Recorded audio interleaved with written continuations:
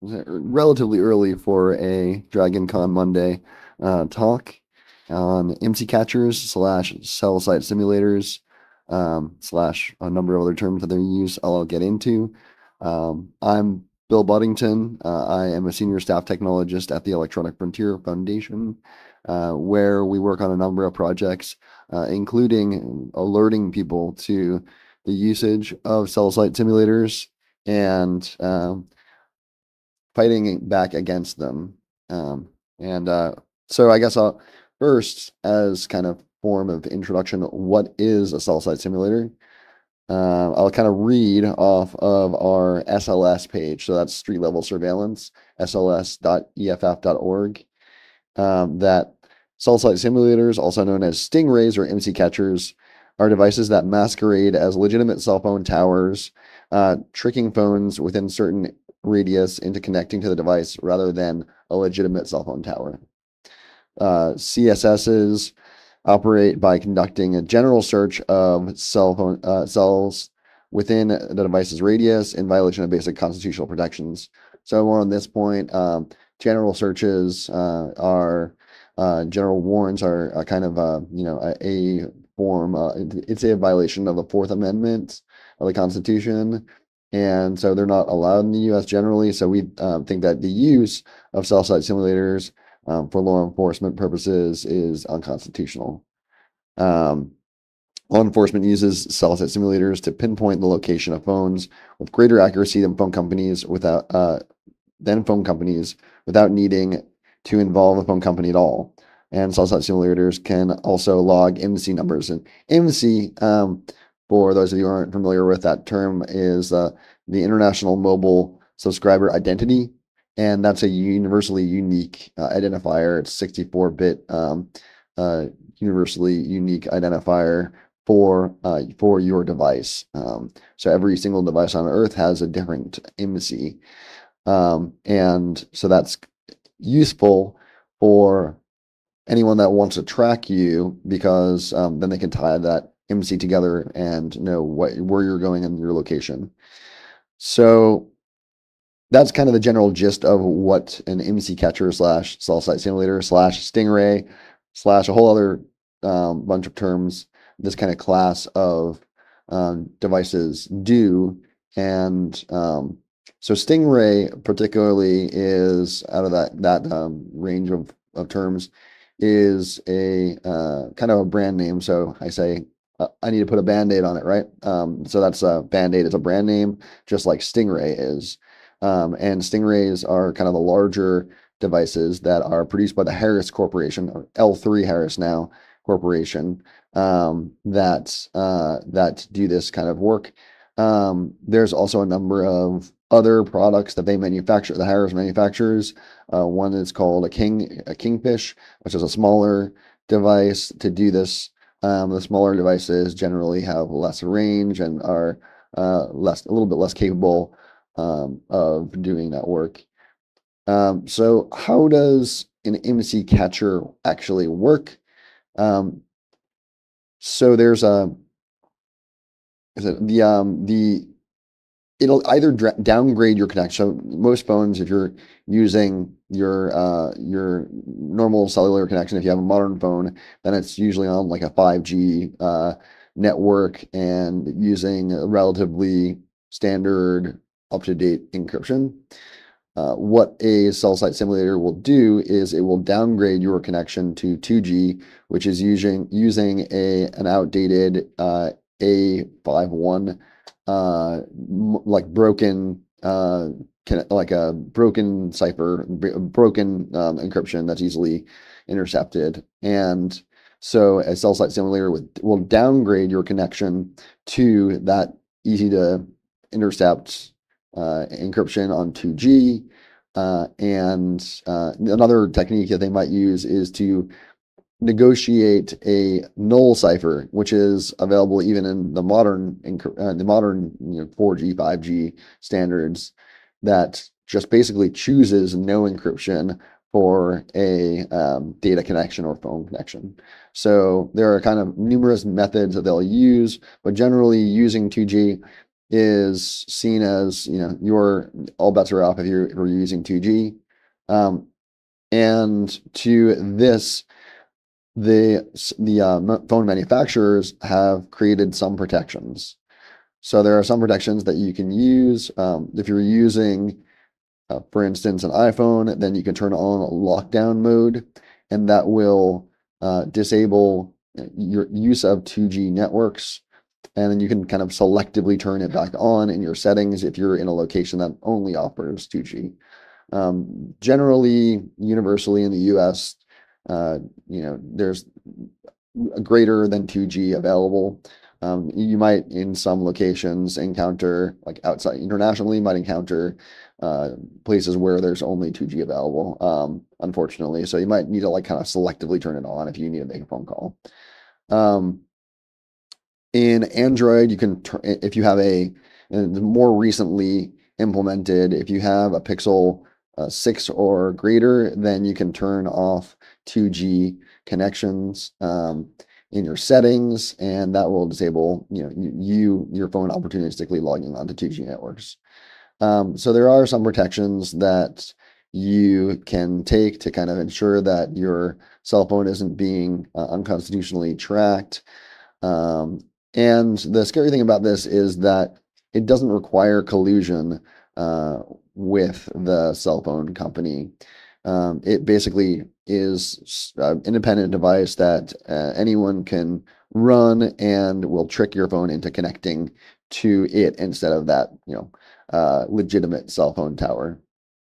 So, the latest cell phone standards are trying to address some of these, gaping vulnerability, security vulnerability in the way that this works, and to some success, and having higher standards and kind of evolving with the time. You see like newer phones that will have capabilities that allow users to rest assured that their devices aren't going to be delivering data to whatever cellular tower that is in the area that advertises itself as a cellular tower.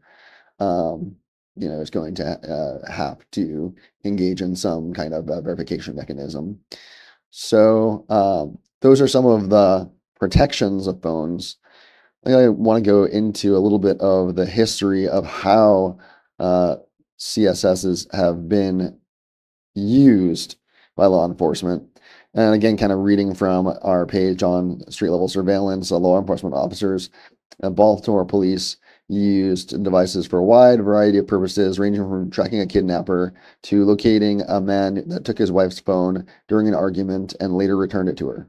So, that's going to, they're very, they use this with a relatively low level of discretion, and so there's used in a wide variety of circumstances.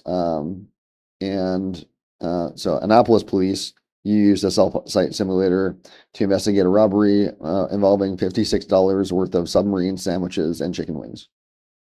So, implementing the latest technology to decrypt your phone isn't just for tracking down that terrorist. It is used for $56 of Subway sandwiches as well.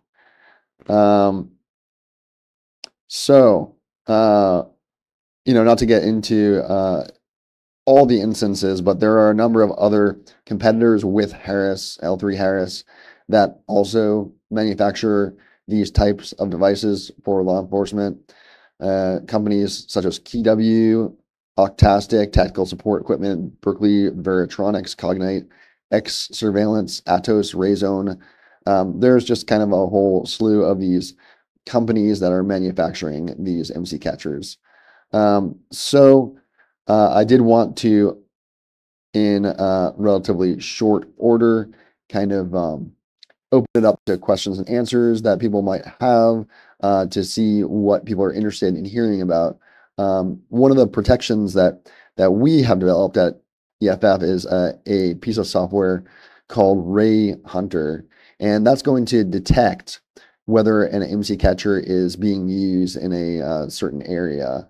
So you can get one of these mobile hotspots, mobile cellular hotspots, and it will give you a flash an alert, and it will tell you whether it has detected some kind of verifiable mechanisms that you'll know that an IMSI catcher is being used. For instance, choosing a null cipher is kind of a surefire thing that will is why it is completely 100% used, indicative of the use of an IMSI catcher.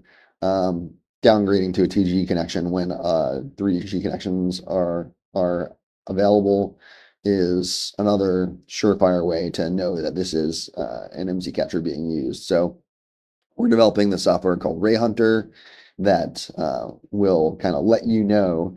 And the most common instances where this is used is not only robberies, but in internationally, not so much in the U.S. We've seen this a little bit in the U.S., but internationally, usually in protest situations where there's civil disturbances.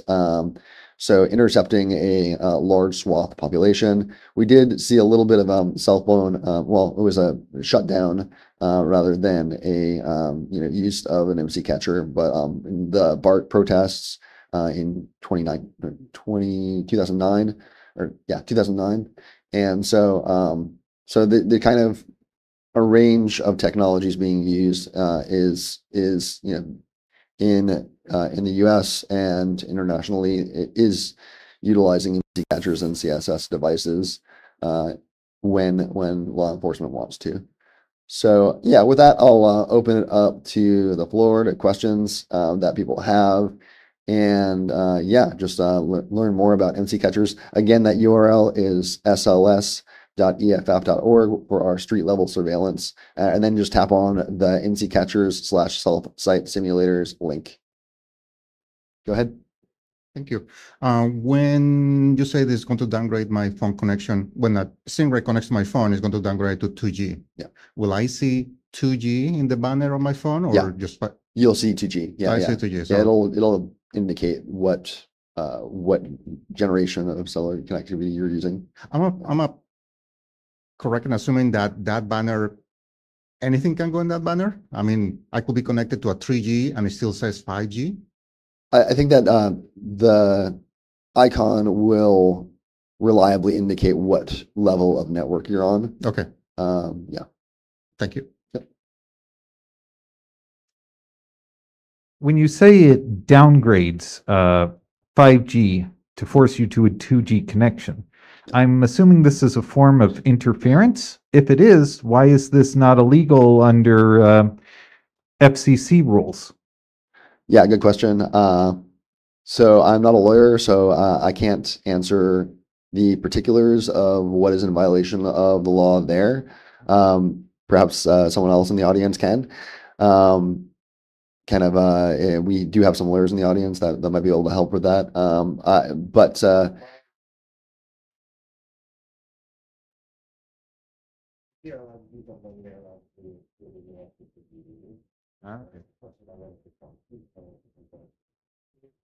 So yeah. Oh yeah.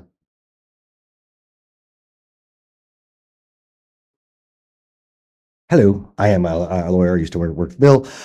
So in general, if something is lawful and they can do it with a warrant and such, then that's not going to be a problem with FCC rules. Now, I think that this is unconstitutional, but probably the FCC is not going to prioritize going after things where the Department of Justice may disagree with them on whether something is constitutional and so on. So I wouldn't expect a lot of FCC enforcement against a U.S. government or agency or like a state or local agency using it, but they might go after like a foreign government in the United States. Thank you.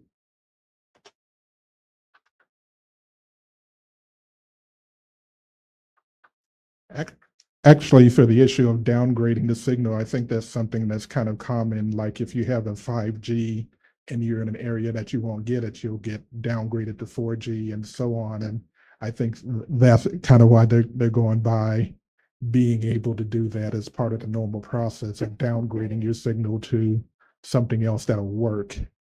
So I think they're allowed to do it from that point of view, but that brings forth the question of whether they should continue allowing to use 2G if they know it's, not secure, because they have out, at least set up rules that at least they're not supposed to use certain things like certain TLS encryption standards, because they know it's not secure. So that might be a way of looking at it, seeing it's like, hey, it's time to stop maybe using 2G if we know it's not secure. Yeah, the network negotiation process generally is pretty opportunistic. It'll, before the latest protections were implemented, use whatever it could in order to basically negotiate a connection for your cell phone, both data and traditional. And so the kind of negotiation process, if you have these protections in your phone, will be interrupted and say, okay, I'm not going to offer like a 2G connection. But yeah, that might be a case where the IMSI catcher is blocking the 3G or 4G connections, 5G connections, in order to say, hey, I have something else to offer instead.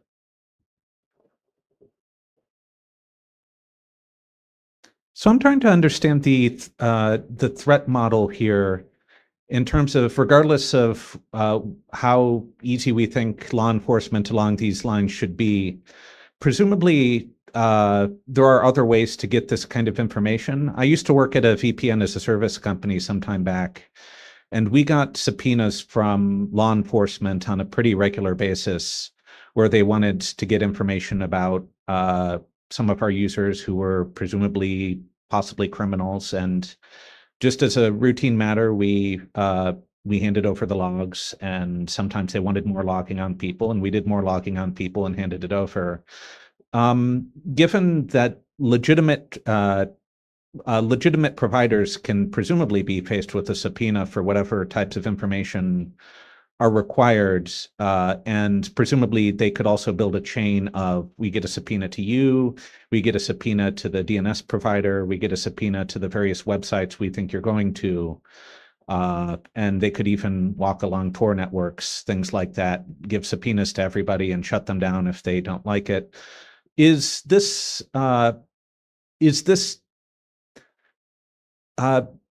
narrowness of the focus on this particular avenue of discovery, is it too narrow? Like what exactly are we getting by worrying about this particular technology? So warrants need to be specific. They need to list what exactly they're searching for, and the danger here is that this is a warrantless system, and that law enforcement can simply run one of these and find out the location data of everyone, in a certain area.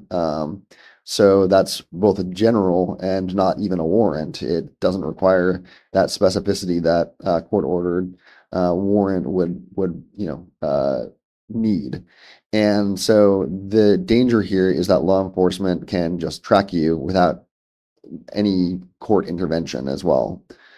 And for that matter, if someone else got their hands on one of these devices, anyone else can too.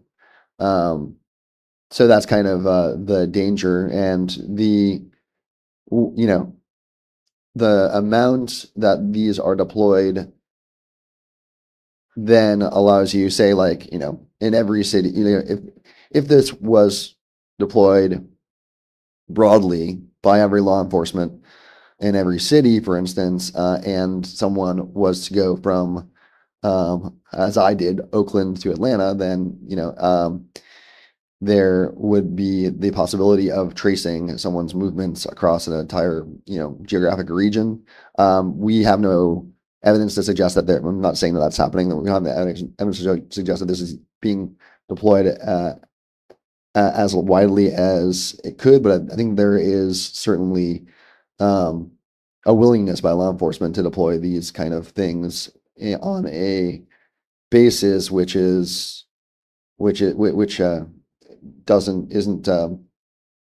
go through the rigmarole of a court system.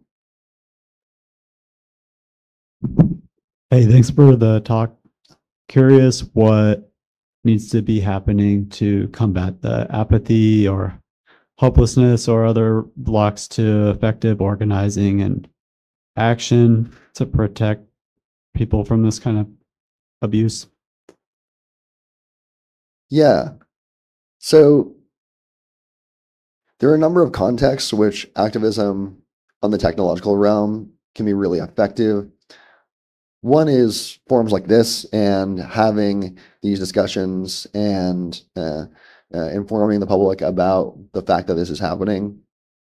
Another great forum for these kind of discussions is things like hackerspaces, bringing up these issues in the context of a hackerspace where you have a technologically minded focus and generally concern about the overreach of law enforcement and the a willingness to do something about it. I think that those kind of contexts are important, but it takes time, and it's not something that changes overnight, and it can be frustrating when it doesn't. But I think that it's important to remember that change is a process and not a switch. I was wondering if you could speak more to going beyond the law enforcement overreach side of this, but the fact that these are just devices, and there's, as you listed, I think 8 more companies such that are making these. Obviously, not all of them maybe are doing the best job of verifying that who they're selling to is actually law enforcement, because there's a bunch of local police all over the country. So can you talk to just generally like what's been found out, what's been seen in terms of confirmed cases of this falling in the hands of criminals? Because obviously, if you can downgrade to 2G and start decrypting everything live, 2-factor pins still are sent over SMS, and we haven't gotten away from that yet. Yeah. Well, let's speak to a little bit about the protections that you take. I mean, I'm not sure about any documented instances of the IMSI catchers being used by criminals. It's certainly possible, but I haven't heard of any instances where that's happened. Some of the protections that you can take are for your data, to encrypt everything. Make sure that you're using good encryption. Make sure you're using something like a browser which protects your privacy, that isn't going to make spurious connections to wherever. One of the great ones is Brave. I recommend using Privacy Badger in your phone as well, and that will limit the amount of connections that your phone is making, so that the unencrypted connections aren't indicative of where you've been on the web, right? Limiting the amount of apps that are communicating in the background. That's another great kind of thing to do in general. Ensuring that you are using the latest and greatest encryption and by vetted apps that have kind of been looked at, and for instance Brave browser and others like that. Generally nowadays, luckily we've kind of largely succeeded in I would say in this hemisphere with encrypting the web, right? But that's not necessarily true in all of the world yet. We had some criticism of the fact that we kind of declared victory on HTTPS actually being everywhere, because in China they're still not encrypting large parts of the web, and they use kind of encryption for their kind of keystrokes that are opportunistically looking for autocomplete for a very complex autocomplete for characters in Chinese. So yeah, there's some portions of the web that still need or portions of the internet that still need some work in getting encryption there. So use strong encryption wherever possible, I would say, is one way to protect against data being snooped by IMSI catchers that are looking at that data. And that doesn't help with the location part of it though. Yeah, so I've read that even beyond downgrade attacks and things like that, even if your phone's off and you have airplane mode and whatever, they're still somehow able to intercept things. And that the only surefire way could be a Faraday bag. But even that might sort of make you a bigger target and draw suspicion because they just see a phone and then it goes dark and then they see it pop up somewhere else. So I was wondering if you could talk about how law enforcement sort of deals with Faraday bags, or your thoughts on that. So Faraday bags come in a range of qualities. Some will be manufactured well and will protect your communications from actually having anything sent out. And some are kind of crappy and will leak some of that data.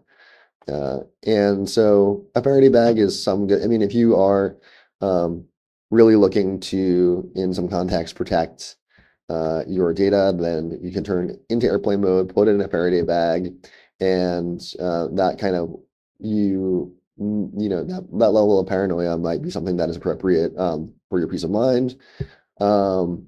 I generally don't do that. If there is I think that, like, if you're in a protest situation kind of thing, then certainly if you have biometric unlock, then making sure that you have you turn your phone off and then turn it on again, or for instance, so I have a biometric unlock that can be can force me to type in my full device passphrase just by, on the iPhone, tapping on the side buttons on the high volume and power together, and then it'll bring up this screen which says to power off, emergency, then hit cancel, and then I am forced to type in my password again, my full password. So I have a long full password, and then I have biometric unlock for convenience. And if I'm, in a context where, there's a protest situation happening around me, then I will generally just do that and not unlock it until I'm out of that situation, just in case that I drop my phone or, it's confiscated. And the range of law enforcement techniques once your device is confiscated is technologically, there are forensic imaging devices that are manufactured by, for instance, Grayshift, which is based here in Atlanta, and there's one by Celebrite, which is called a Universal Forensic Extraction Device, UFED, and they can do a logical extraction, which means that it's getting particular parts of particular apps. They can do a physical extraction. That means that it's like taking your disk contents bit by bit. And that's generally not very useful unless they have the decryption key for that disk. I shouldn't say disk, I should say a drive now. But there's also file system extraction, which is generally kind of the most useful for law enforcement. So they can, for instance, get at the databases of your browsing history, have your photos, etc., available to them. This isn't a talk about extraction devices, so I don't want to get into that too much, but there is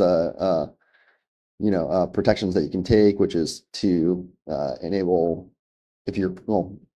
iPhones have had it since like iPhone 5S, but strong full disk encryption with a secure enclave coprocessor that's available in all iPhones now.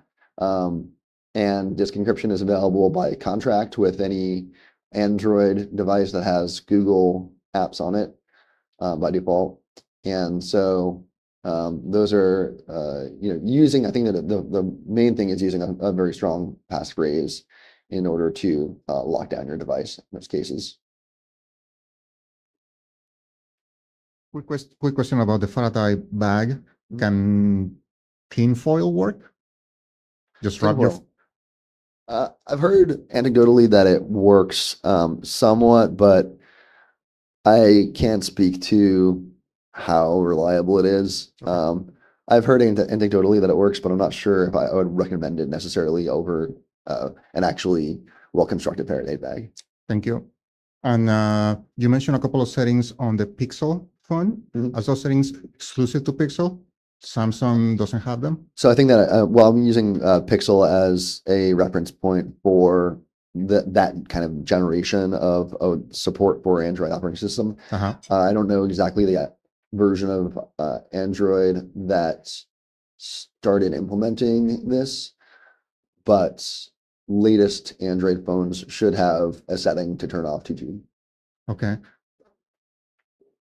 I'm going to take out the floor here. There is a setting on my phone that says, hey, you can auto connect to 5G, 4G, all the way to 2, then LTE all the way to 2, and then 3G all the way to 2, but there is nothing that I can see so far that says don't use 2G whatsoever. Yeah. So it might not be available for your phone. Sorry. That's okay. Thank you. Android 12. Android 12. Okay. Thank you.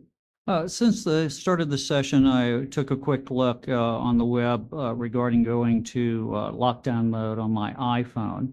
And sort of indicated that you probably don't want to do this unless you have some reason to think you're in an extreme situation or something like that, and that there could be perhaps consequences without delineating what those might be, that something else might not work when you needed it to work. Are you able to elaborate on that a little bit? Sure. So lockdown mode has a range of protections which gives you a greater degree of security for the trade-off of some usability. So, for instance, when you are visiting a site on your browser, then a lot of sites use custom fonts in order to kind of provide icons, and that won't necessarily work. And the site looks kind of messed up because of that. And there are ways, and then, for instance, and the reason for that is that font rendering engines are often kind of particularly vulnerable part of the operating system, and arbitrarily kind of offering a font over the web would be isn't seen as, it's just seen as an extra vector of possible intrusion. So that's why they turn that off for lockdown mode. In addition, you aren't able to display PDFs unless you are selectively disabling it for a site.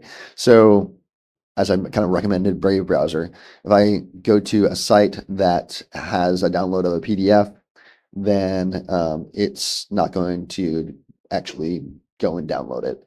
So I need to selectively share and copy that into Safari browser. And then Safari, you can disable a particular site, the use of lockdown in a particular site. So there are some usability annoyances for sure with lockdown mode. Yeah. Thank you. Yep.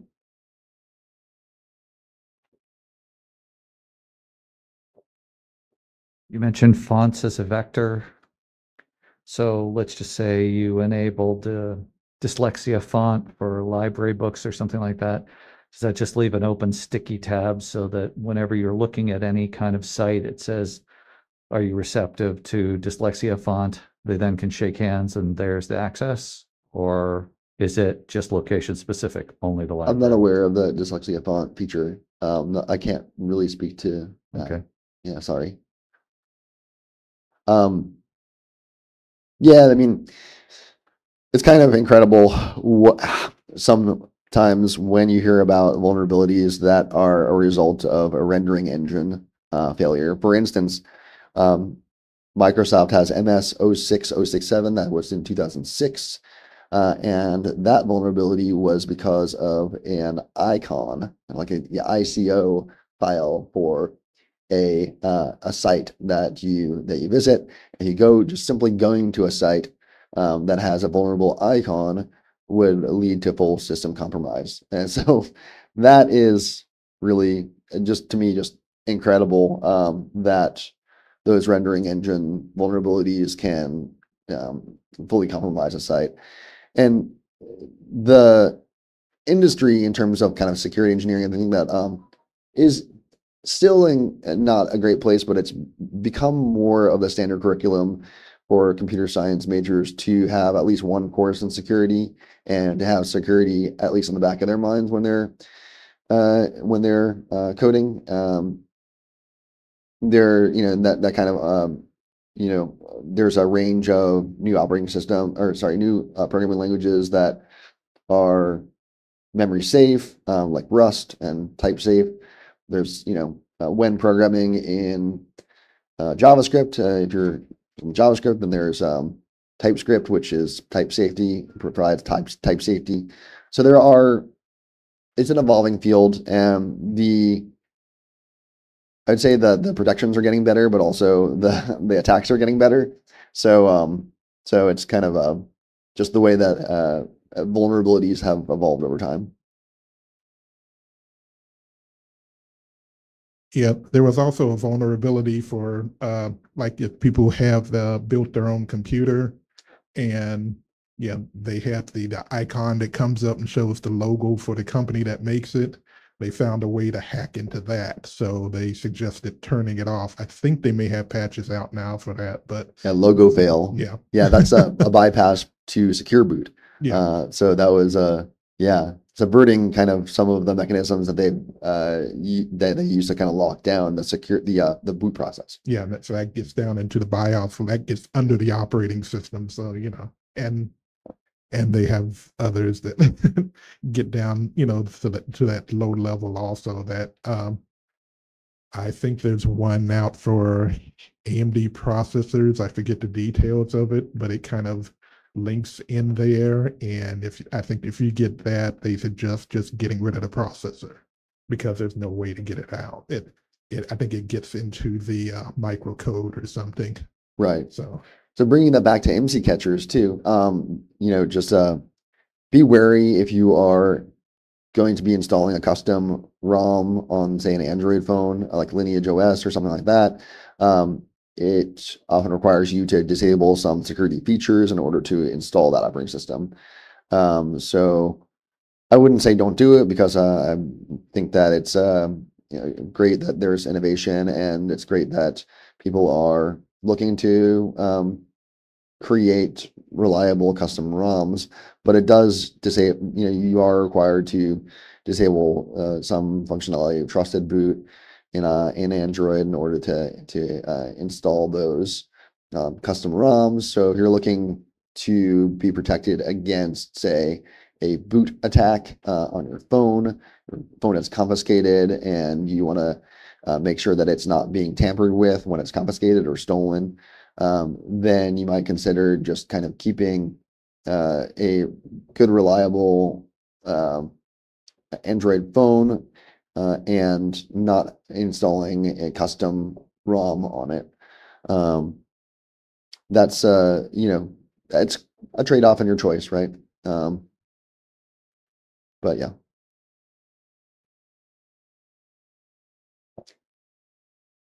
Any other questions?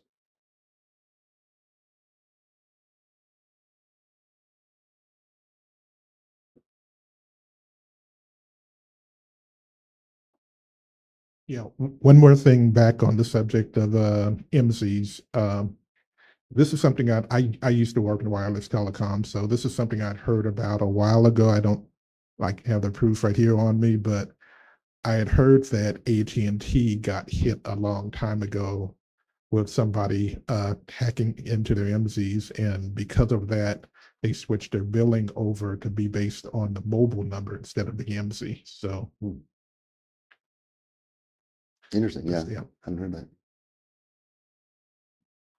Well, thank you very much for coming. Oh, we got another question. Sorry. So I was just curious for a little more information on the sort of the operating characteristics of these stingrays. Like, what's their range? What kind of range do they have? Are they used with other things like jammers, or how do they succeed in getting the phones to connect?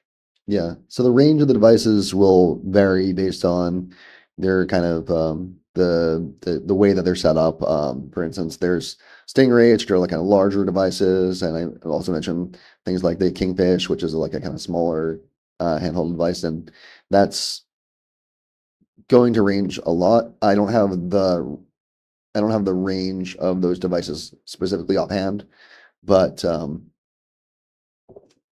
there's like a yeah, I don't know exactly how, and I don't know.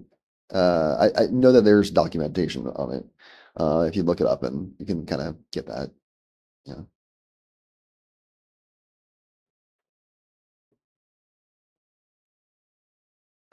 Actually, I'd heard that actually this had first started quite a while ago, that somehow the software for actual cell towers got leaked out. And at first people were building these based on just basic Linux and using the hardware along with those.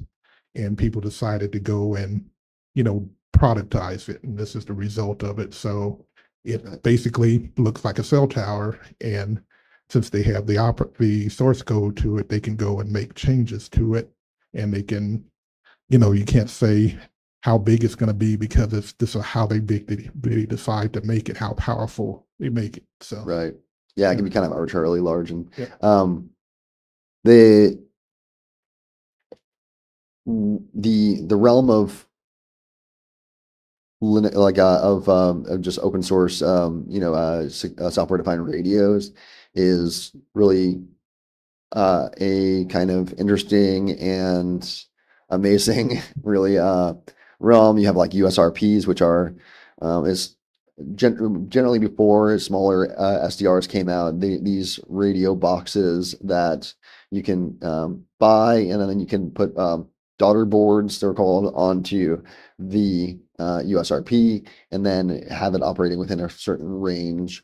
And GNU Radio, one of our founders at EFF, John Gilmore, is very involved with starting GNU Radio, and that it allows you to kind of program radio functionality. There's other kind of smaller and somewhat less capable, although pretty capable still, like Blade RF and Hack RF. These are two different, maybe one step lower devices. And then there's kind of run-of-the-mill SDRs, which have been some of them are just TV tuners. You plug it in, and originally it was intended to pick up TV, right, and then display it on your screen. And someone had been able to reverse engineer how that signal is translated into the arbitrary bits that are received on the radio are translated into a picture, and repurpose that device in order to be a generic receiver. So you buy some $10 SDR, and you're able to pick up radio signals from 300 megahertz to 3000, and really neat. There's a lot of innovation in that space too. Any other questions? Well, thanks very much. Oh yeah. Well, not really a question, but because somebody earlier asked about DIY Faraday bags, I'm a physicist, so the answer is tinfoil is perfectly acceptable. The only real gotcha is you want to line it with some sort of non-conductive cushioning so that the phone isn't touching the tinfoil. And other than that, tinfoil is as good or better than most things that commercial Faraday bags are made out of, with the one caveat: don't let your phone start poking holes through the tinfoil, because then you get into trouble. But no, tinfoil, absolutely acceptable for a Faraday bag if you want to do one on the fly. I've heard of trash cans that can do the same thing, like burns and some. Like metal trash cans. Yeah. If you're as paranoid as I sometimes am about national security and things like that, and EMP attacks, and then you can buy one of these trash cans and then just throw throw a blanket in it and then throw some of the important electronics that have, say, pre-downloaded maps of your entire region on it, and then just forget about it. And then you'll have the assurance, at least the peace of mind, that someday in the future when you might need it, say even if you have a power outage, then you have something there that you can refer to. I could go into a whole prepper kind of thing, but I won't.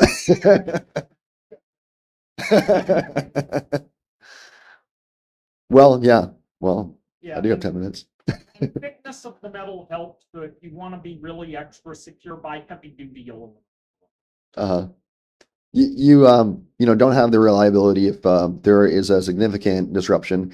These are, one of those kind of sane scenarios to maybe prepare for is 2024 is a year which on the solar cycle we're kind of witnessing large solar flares, and those solar flares can be disruptive to terrestrial electrical grids. It most often results in like just beautiful aurora borealis. That is as far as south as Atlanta, I understand. But it could result in some disruption of electrical grids. So one thing that you might have disruption of is also GPS satellites. And yeah, I, for instance, have a thing called Organic Maps. You can download the app and Organic Maps, and then just download all of Georgia, Florida, and North Carolina, and Tennessee, and just and it's only say Nevada is like 30 megs, and California is like more like 700, but it's not that much space that's taken up on your phone, and you will have a good map that's reliable. If you say are navigating and you don't have signal, and you are trying to navigate a lot, if you lose signal and Google Maps is still going, basically, if you set it, but say you exited Google Maps for some reason, just randomly, or your phone shut off because it was overheating or something, then you can turn on your phone again and then just navigate with this Organic Maps. It uses OpenStreetMaps. And you have that pre-downloaded on your phone. So in some situation which you can imagine that disrupts, that causes some disruption, then you have the peace of mind of having at least some really detailed maps available to you. It's an app. Yeah. You can just download Organic Maps. It's in both Android and iOS store. Anyway, not to get too preppery.